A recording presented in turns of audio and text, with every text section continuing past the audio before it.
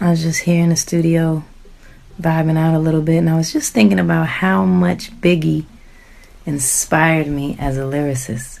I'll never forget the first time that I heard him spit, and the way especially that he constructs and crafts stories and puts them all together to make like this one full spectrum thought of like a moment in the mind.